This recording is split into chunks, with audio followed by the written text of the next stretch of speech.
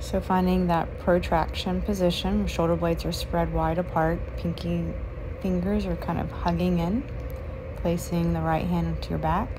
I'm going to keep that right shoulder blade spreading wide, grounding through the right knee, extend the left leg behind me.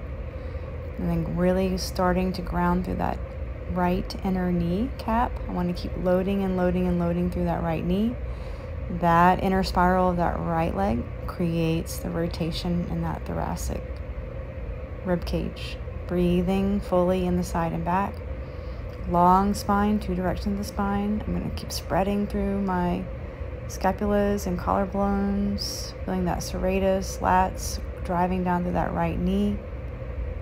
And then keep loading in the knee on the way down. Just slight, I put a slight posterior tilt of my pelvis, but I'm still thinking long through the sit bone. That right inner knee is driving down, it's driving down. That glute is elongating with tone. And then switching to the other side. So I was a little more challenging. I'm going to find that equal load in my hands and knees.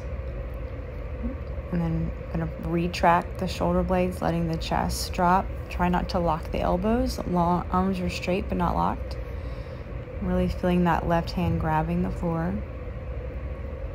Lower the chest and then spread. Instead of just pushing straight up, I'm spreading to feel the width, right, of the front and the back, upper core.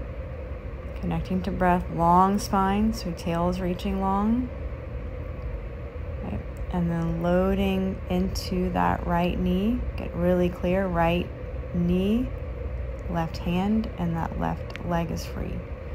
So when right hand comes up my back, I'm going to really spread that right shoulder blade wide. Keep that width through the upper thoracic body. Right, and driving down through that right knee. It's almost like I'm trying to rotate the right thigh bone inward as I drive down through the right inner knee.